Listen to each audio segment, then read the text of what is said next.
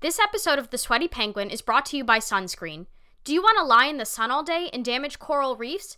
Buy some sunscreen today.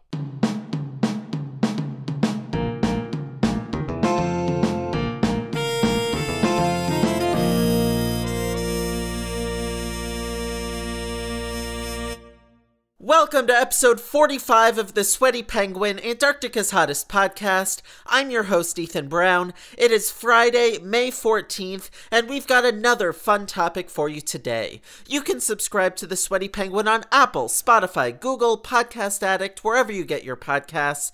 Be sure to leave a 5-star rating and a review, and you will get a shout-out at the end of the show. The other way to get a shout-out? Join our Patreon. For as little as $5 a month, you'll also get access to some Sweaty Penguin swag, exclusive bonus content, and more. You can do that by going to patreon.com/thesweatypenguin. The Sweaty Penguin is presented by Peril and Promise, a public media initiative from PBS flagship station, the WNET Group in New York, reporting on the issues and solutions around climate change. You can learn more at pbs.org/perilandpromise. Today, we are talking about tea, a word that single-handedly explains why English is such a tough language to learn. Seriously, you have the letter T, you have the drink T, you have the pogo stick that 5-year-olds use to hit a baseball T, you have the shirt T, if you're in Boston, the subway is the T, you have Mr. T, and if all that wasn't enough, now apparently the word tea can just mean whatever you want. I was still following when spill the tea referred to sharing gossip, but if people are just going to say that's tea to anything they agree with or find interesting, I think the metaphor has gone off the rails. As much as you might associate tea with curing sickness or telling coffee drinkers how much better than them you are, tea is actually far from perfect. Tea contributes to several environmental issues, from deforestation to soil erosion to plant biodiversity loss to excess pesticide use. And as climate change increases, these environmental issues are poised to worsen, the quality of tea could go down, and the actual tea plant yields themselves are under threat. Right off the bat, I should say that none of these issues mean tea is terrible and drinking it is the end of humanity. I'm not here to ruin the drink tea, I only really wanted to ruin the slang version of the word. But these issues do matter and are worth talking about because, and this surprised me, tea is really popular. In fact, across the world, 2.16 billion cups of tea are consumed every day. 2.16 billion. That's nearly a third of all the people. That's 11 times the number of users on Twitter, 28 times the number of people who watched the Seinfeld finale live, and 2.16 billion times the number of people who like candy corn. It's me. I'm the one person. And if that's not shocking enough, tea is actually the second most consumed beverage in the world, second only to water.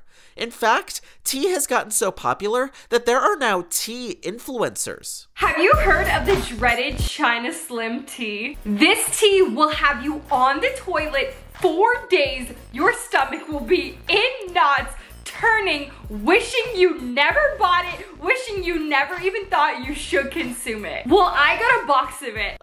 Mackenzie, what's the rest of this 11-minute video going to be about? If over 90,000 people have viewed this, I can't imagine we're about to watch you live on the toilet for 11 minutes, but based on your introduction, I don't see another way this can go. The fact that there are popular influencers talking tea actually says some important things. For one, it shows tea is popular with a young demographic, which is actually true. According to the Tea Association of the USA, 87% of American millennials drink tea. If young people love the drink, seeing it threatened by climate change is even greater cause for concern. But it also means people are interested in their tea, want to learn more about it, and interact with other tea drinkers. You might even say they've formed a community.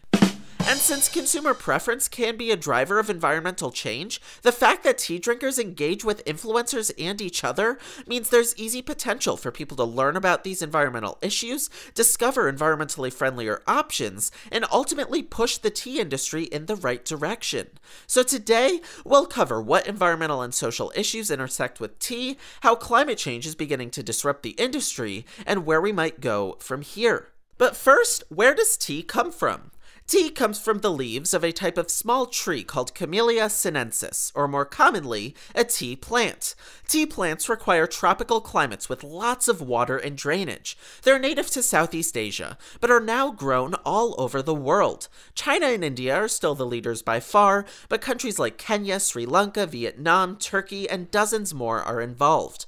Each time a plant creates a new shoot, the new leaves, known as the flush, are hand-picked. Since tea harvest technology is more expensive than human labor, tea leaves are picked by hand. In warmer regions, the plants create leaves all year round, but in cooler climates, tea harvests may only last from April to September. Though tea leaves can grow into larger trees, they're typically trimmed to 4 to 6 feet to make it easier to pick. Different types of tea are distinguished by how long the tea leaves are left to oxidize between harvesting and drying. Similar to an apple, which turns brown after sitting out a couple weeks, or a banana, which is green for a bit, turns yellow for about 40 seconds, and then immediately becomes black and mushy, tea leaves change in color, aroma, flavor, and strength as they're exposed to oxygen post-harvest. These plants actually undergo a chemical reaction, where the oxygen causes a release of polyphenol oxidase, which creates a new chemical inside the plant that reacts with amino acids to produce melanin pigments. That oxidation process creates the 6 main types of tea: white, yellow, green, oolong, black, and pu'er, which actually goes through a longer process called fermentation, where the leaves are treated with a fungal or bacterial colony and broken down.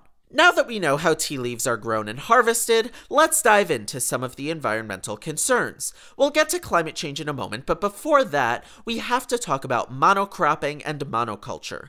As we covered in the corn episode a couple months ago, monocropping is the practice of growing the same plant year after year in the same field, and monoculture is the practice of only growing that one plant at any given time. Like many agricultural commodities, tea relies on monocropping and monoculture, and that leads to a number of issues. For one, pests thrive in monocultures. Imagine you had your choice between 2 buffets. One had a bunch of random dishes you'd never tried before, and the other was just a long row of trays filled to the brim with bacon. Since the second one guarantees everything you eat will be fantastic because, let's face it, bacon is the best food on the planet, any reasonable person would pick the all-bacon buffet over the mystery one. Similarly, when faced with the choice between all tea leaves or a bunch of mystery plants, an insect that loves tea leaves, like the tea scale or the chili thrips, are going to invade the all tea area. And as a result of that increased pest presence, tea drinkers are forced to contend with this. The guests are surprised to hear something may be steeping in their brew. It's going to not cross a lot of people's minds that there may be something else other than just the tea leaf in there. But just wait till they hear our results. Nearly all the teas we test have pesticide residue, half of them with amounts exceeding maximum levels set in Canada. You didn't know there was something other than a tea leaf in your cup? Where did you think the water came from? But in all seriousness, that tea drinker has a point. A lot of people drink tea thinking of it as healthy and cleansing, but it's actually very often contaminated with pesticide residue. It's like finding out your warm milk has poison ivy in it, or that Entourage has Michael Phelps in it.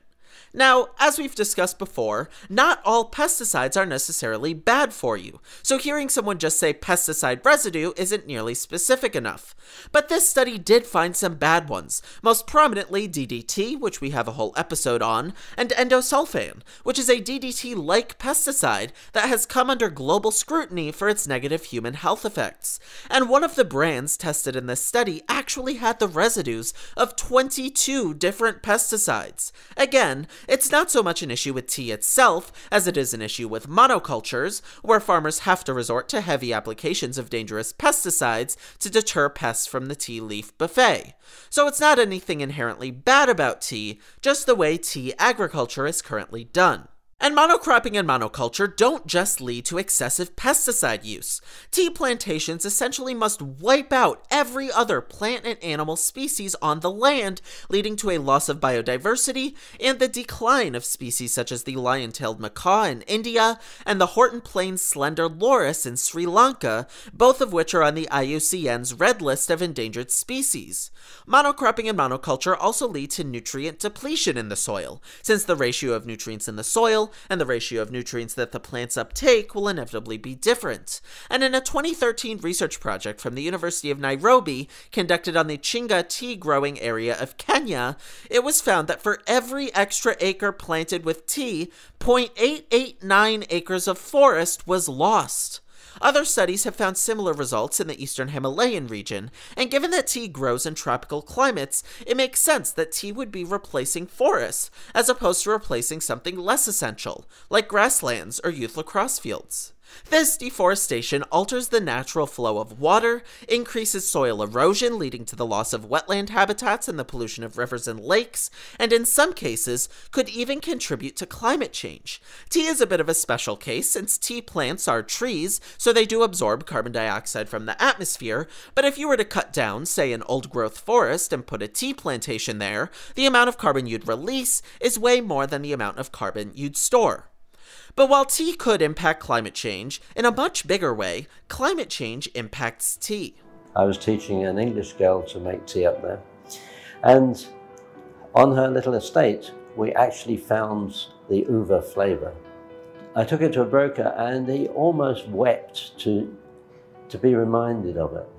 And it's just a change in the climate which makes these things which were common now very rare, and as I'm afraid in the future, they will disappear. I'm sorry, did he just say a broker almost wept at the flavor of a tea? Look, I'll be the first to say a good cry is helpful every now and then, but the only times food should make you cry is if you eat a ghost pepper, you choke on a stringy piece of steak, or someone smashes a coconut over your head. That was Teacraft's Nigel Melican, and hearing just how moved he and that broker were by finding this particular flavor of tea really goes to show that not only can climate change affect tea, but it already has, and in a big way. Since all tea comes from the same plant, the flavor is largely a result of the surrounding climate. In many of these tropical regions, climate change has led to an increase in rainfall, which in turn dilutes the plant's secondary metabolites. These metabolites are the compounds that create flavor, antioxidant properties, and caffeine levels. In other words, the things tea drinkers value about their tea, and the things that distinguish one tea from another. That's what leads to situations like the one in Sri Lanka that Nigel Melican referenced that would actually bring a broker to tears over the rediscovery of a certain flavor. And it's not just changes in rainfall. Temperature changes can lead to changed harvest dates, worsened flavor or antioxidant content, and even reduced tea yields. In fact, in a 2018 survey of tea farm workers in the Assam region of India published in the journal Environmental Science and Policy, 88% of managers of plantations and 97% of smallholders said that adverse climate conditions were a definite threat to their tea growing operations. And if that wasn't enough, climate change also spurs all the environmental issues that tea agriculture creates. Climate change threatens the health of forests, climate change leads to soil erosion, and climate change increases the prevalence of pests, which would lead farmers to start spraying more pesticides. At this rate, tea drinkers are going to stop talking about what fruit or spice it tastes like and start talking about what pesticide it tastes like. Ooh, it's a propochlor tea. I can taste the flavor of the methyl cation and a hint of chlorine as well. But beyond just the tea itself, climate change could also worsen the conditions for tea workers, who are already horrifically mistreated. Women make up 75 to 85% of the tea-picking workforce and face a slew of human rights violations. In India, workers only earn about $1 to $1.50 per day, and in Sri Lanka, 30% of workers live below the poverty line. On-site medical care often ranges from basic to non-existent, and there's been repeated cases of management failing to organize emergency transport to the hospital. Housing conditions for tea workers are often barrack-style, where 6 to 11 people occupy one room, often without windows, and are given very little privacy and face a higher risk of sexual harassment. And for some, there isn't even access to a working toilet, leading many to have to urinate and defecate in the actual tea bushes. Just listen to this tea plantation manager's reaction when asked about it by a BBC reporter. In fact, what they say is they defecate among the tea bushes. Is that acceptable? That is not acceptable. But there is a legal obligation to provide adequate toilet facilities. See, we are proposing it, and slowly we will be doing it. The company has asked us to, within 5 years, to complete it. We are proposing it, and slowly we will be doing it. This is in reference to giving people a place to use the bathroom. To hear this tea plantation manager's lack of urgency, lack of accountability, and plain lack of compassion is absolutely terrifying. I'm used to hearing management say they weren't aware of an issue, or blame someone else, or argue why it isn't an issue. But hearing someone confirm the issue, and make clear they have no intention to prioritize fixing it, might just be a first for me. If other tea plantation managers are anything like this one, that's a clear indication that not only are there these human rights violations, but the people in charge don't seem to care about it. With climate change, these workers could be hit even harder. Extreme heat, which is all the more common in these tropical regions, would make working conditions even less safe. And with reduced tea quality and yields, workers are even losing their jobs. Kenya, for example, is likely to see the areas with optimal tea growing conditions shrink by about 25% and medium conditions shrink by about 40% by 2050, according to a report from the British charity Christian Aid. And if tea quality goes down, profit margins could go down with it, which would make it an even taller task for companies to improve on these human rights violations. So does this mean we should stop drinking tea and start drinking exclusively Sunny D and cream soda? Well, yes, but only because Sunny D and cream soda are the best drinks on the planet. Environmentally speaking, these issues are fixable, and they're not inherent to tea, they're just a bad part of the current system. It's like saying we have to ban Play-Doh because one kid thought it was candy. Jamie, why did you eat that? It tastes terrible, and now everyone's going to yell at Play-Doh because you can't tell the difference between a toy and a tropical starburst, you tiny idiot. One way to improve on tea agriculture is through certifications. Fair trade, which we've talked about before, actually has standards for tea. To gain the certification, farmers must join together with other farmers to become a co-op, and then their tea gets a small price bump called a fair trade premium that allows them to invest in their operation. We have a whole episode discussing some of the issues with fair trade, but ultimately, gaining a certification to demonstrate that there aren't human rights violations or major environmental concerns could not only improve the industry, but give tea drinkers some reassurance about the tea they're drinking and give farmers a reward for adopting better practices. There are also several other certification schemes at the national level, from organic certifications from the US, Japan, and the European Union, to certifications within China itself. There are certainly questions about the reliability of Chinese certification schemes, since they haven't used them to the same extent as other countries, but tea seems to be a case where China has made some progress.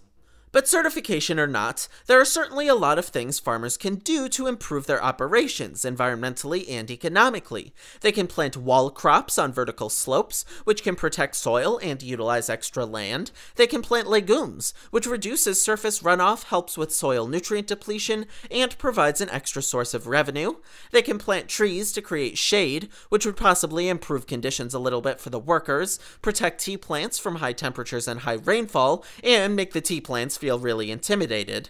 They can even adopt pest control systems that rely less on pesticides.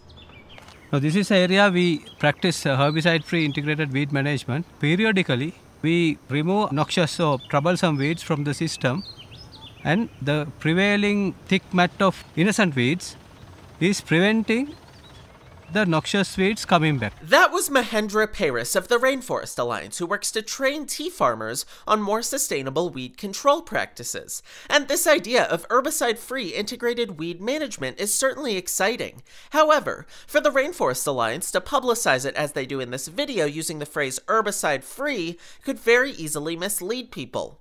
While the farmers themselves might be able to control weeds without herbicides, that still doesn't guarantee the tea won't be contaminated. Many studies have shown that it's extremely easy for pesticides from a nearby plantation to disperse and end up on the pesticide-free plants, particularly when farmers overuse them. And due to soil erosion and altered water flows as a result of climate change and monoculture, it could be even easier for pesticides to spread.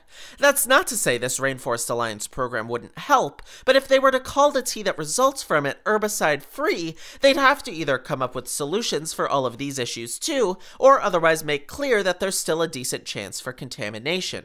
There could also certainly be actions on the policy side. Many of the human rights violations on tea plantations are already illegal, but enforcement of those laws could be improved. And environmentally speaking, there could be education programs, market mechanisms, or even regulations to ensure better practices. Of course, any government intervention requires taxpayer money and buy-in from politicians, so one would have to compare the pros and cons of government intervention versus private governance schemes such as certifications. And look, I get that when there's so many issues and climate change threatens to worsen them all, it makes it really difficult to be optimistic. But since we absolutely can improve working conditions and rely less on monoculture, I think there's definitely a path forward. Because if we can stop using pesticides excessively, limit soil erosion and nutrient depletion, curb deforestation, adapt to climate change, and give workers the respect and security they deserve, we'll have a safer environment, stronger industry, and when a tea drinker tells a coffee drinker how much better than them they are, they could actually be correct about it.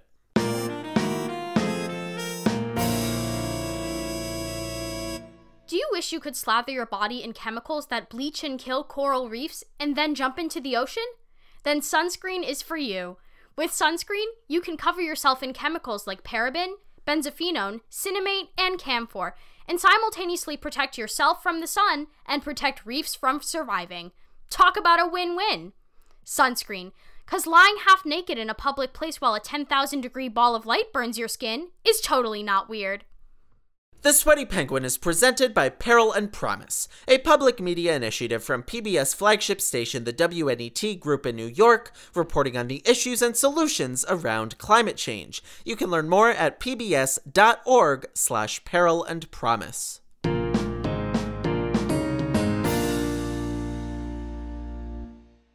Welcome back to the Sweaty Penguin. With me today is Dr. Yixian Sun, an assistant professor in international development at the University of Bath. Dr. Sun, welcome to the show. Thank you, Ethan. It's my pleasure to be here. So, you are currently working on a book project called Certifying China, the Rise and Limits of Transnational Sustainability, Governance, and Emerging Economies. Could you tell us a little bit about the book and what some of the findings are? Actually, I just submitted the final version of the manuscript to my publisher, so hopefully we can see the book by the end of this year. So I'm really excited to discuss this book. So when I started, because I'm originally from China, and people are discussing about these eco-labels, and I found this is something quite new back then. So I had a very little contact with these labels. I don't know what do they mean, and then we had lots of readings during I still remember my course, Global Environmental Politics, and just get to know this concept as kind of like governance. So eco-certification, eco-labeling schemes is part of global governance system, but like mainly at the transnational level by businesses and NGOs. And then I try to figure out why China, as a big consumer but also producer countries, we haven't heard a lot in China.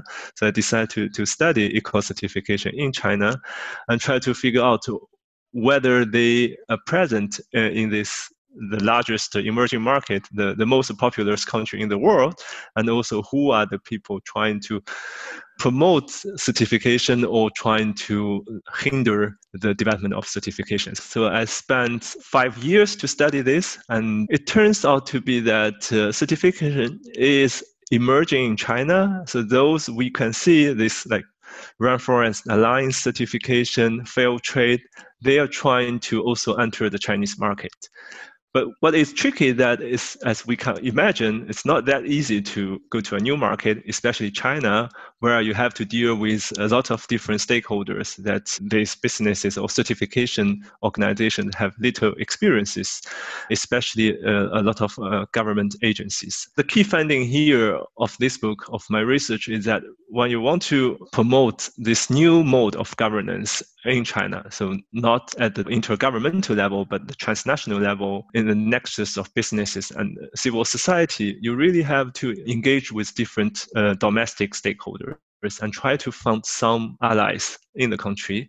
And what is interesting is in China, you would imagine that the state takes a very strong role in controlling everything. The state itself has to be also unpacked. So what I did in my research, tried to look at who are these actors in the state. And some people, some organizations in this position, they are quite keen to work with transnational organizations. Where in other cases, that might be not the case. It mainly depends on their interest. And yeah, if that kind of alliance can happen, then we could see a lot of momentum to promote sustainable consumption or eco-certification in China. And in talking about eco-certification in China, you identified 3 case studies: seafood, palm oil, and tea. So why did you choose those 3 cases? What do they have in common with each other? It's always a very difficult question when people ask you about your case selection. I mean, if you're a social scientist. But for me, it's really about what are the important issues. And here, what I would like to highlight, there's always a kind of mismatch between what are the salient issues in, let's say, in one part of the world, whereas in China, maybe this is not a salient issue. So when I started my research, I'm thinking, okay, I have to look at these very well-known labeling schemes.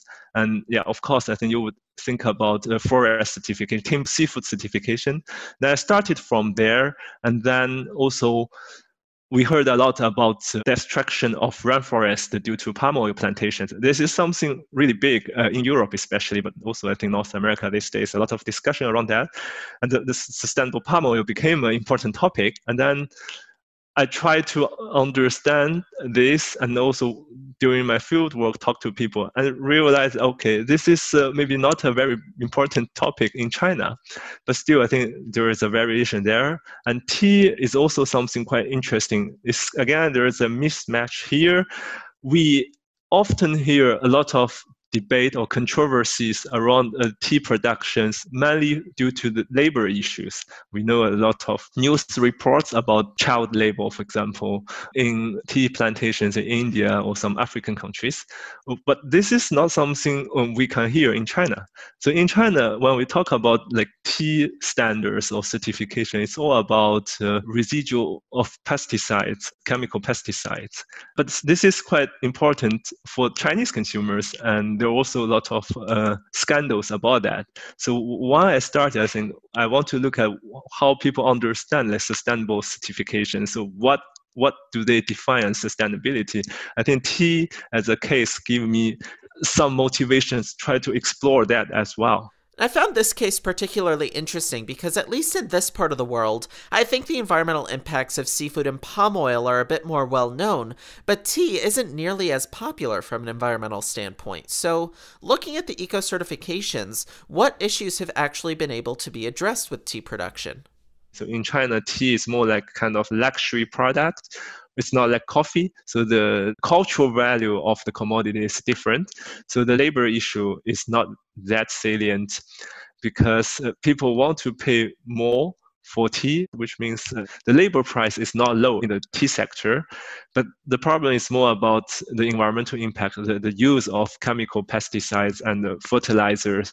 And because the national regulation may not be that strict compared to some international standards, or the problem of the implementation of the national regulations. So if you look at a lot of results of the chemical residual test of different types of tea, there are some reports published by some NGOs like Greenpeace, and you see there's always an issue. And this is where certification has a role to play. If you can show your standards are credible and you can strictly monitor the implementation of these standards, even they are voluntary standards, then consumers would like to pay more for the tea that are certified. I think this is why a lot of people in the tea sectors, they also has a lot of hope about certification, even in China. So we've talked on the podcast before in our Organic and Fair Trade Certification episode about how eco-certifications as a sustainability solution can certainly work, but they also have a lot of challenges. So with tea specifically, and with an emerging economy like China, what challenges do these eco-certifications face, and how have they addressed them? So the actors in the state can play a very important role in increasing the influence of private governance, also even improving the effectiveness of the relevant schemes. So we really have to think about how we can set some kind of arrangement or government processes to make sure both state and non-state actors can work together. And so one way is that we have seen a lot of discussion about the rise of southern schemes, so homegrown schemes from the southern markets, and especially like driven by some government actors. So in these cases, for example, there are some domestic standards developed in the tea sector in India. So in these cases, we have seen states trying to take over the authority and then try to design standards in order to replace the standards that created by private actors. This is not necessarily a bad thing. So if you can really increase the standards, and that means at the end of the day, we can have better sustainability outcomes if these standards can be well implemented. So you just kind of like replace private standards by public standards. But the thing is, how you can make sure that non-state actors can also participate in these processes to make sure that the transparent processes also the engagement with different stakeholders. I think that's a challenge to make sure the process is fair and transparent.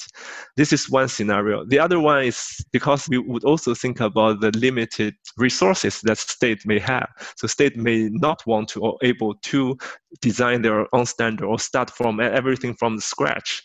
In that case, I think this is where we see private governance can play a very important role and to collaborate with state actors. So public regulations can serve, for example, as the basis where you have still private governance as add up. But in these cases, state could still use private governance as some kind of gold standards, but still this is quite uncertain, especially I think in the context of emerging markets. So we still don't know, because there is also a power imbalances in this field or this world of standard setting, where we have seen most standards or these certification programs, they originated from the global north. So when they try to expand their market or their influence in the global south, how they can make sure that they can also work with state actors in the other parts of the world. Tea agriculture also faces a lot of issues from climate change, which can reduce yields, increase pests, change flavor, and since these eco-certification programs are voluntary and they're not enforced, do you anticipate that private governance measures can stay strong when farmers start to face a lot of additional costs that climate change would create? Yeah, I think this is something we have to think about, and yeah, maybe that's on our research agenda in the future.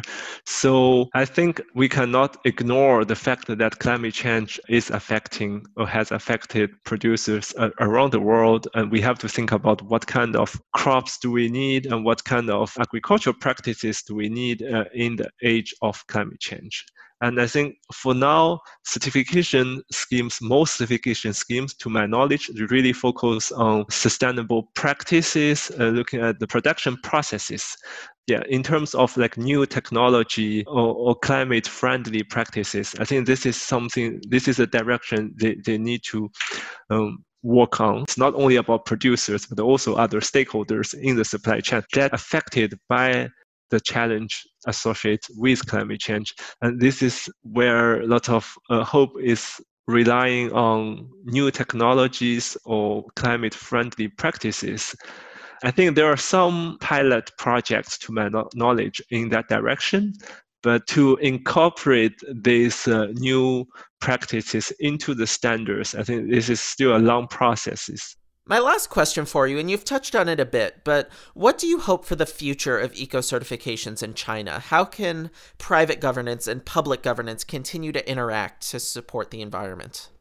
I think, as I mentioned already, it's really about the interactions between different stakeholders in the governance system or landscape, and especially the interaction between public or state actors and private actors or non-state actors. And in this case, in China, the boundary between state and non-state actors often are very blurred. So you don't know who are really state or non-state. So then the key question becomes, what are the interests of different actors and how you can find some common ground for everyone to work together. So everyone makes sure that we know this is our common goal. For example, to combat climate change, also like achieve the sustainable development goals. And here is about how people can really understand each other and try to work together. And I think the pragmatism is important. So again, for us to think about how we can engage China, both from the Chinese perspective, so how China can engage with the world, and how the rest of the world can engage with China, I think, yeah, both sides needs to be more pragmatic and try to find a strategy to work together. Dr. Soon, thank you so much for joining us. Thank you very much. This wraps up episode 45 of The Sweaty Penguin. No new shoutouts this week, but remember, you can get a shoutout by leaving a 5-star rating and a review on Apple or Podcast Addict. That helps us boost in their algorithms. You can also get a shoutout by joining our Patreon. And not just a shoutout, but merch, bonus content, even a chance to win a signed book from one of our experts. Head to patreon.com/thesweatypenguin to unlock all that cool stuff and help grow the show. Once again, The Sweaty Penguin is presented by Peril and Promise, a public media initiative from PBS flagship station, the WNET Group in New York, reporting on the issues and solutions around climate change. You can learn more at pbs.org/perilandpromise. Thank you all for listening, and I'll see you next week.